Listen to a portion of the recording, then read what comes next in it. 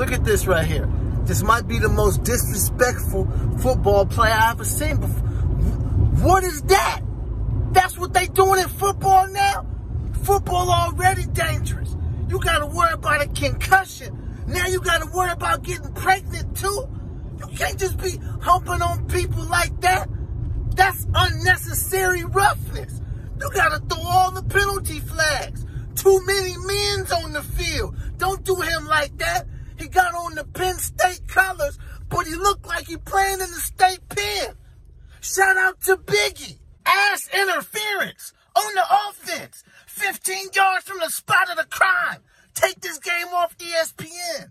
Put it on SVU, Special Victims Unit. We don't need referees. We need Olivia Benson and Ice-T. Come crack this case. What's your comeback for that? Because he blocked you. Now you gave up the first down.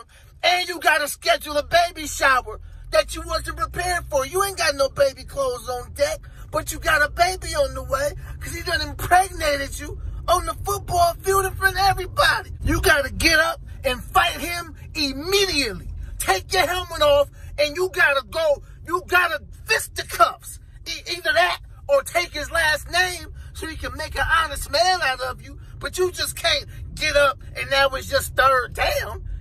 No, something got to happen. We can't just continue on with the game like normal.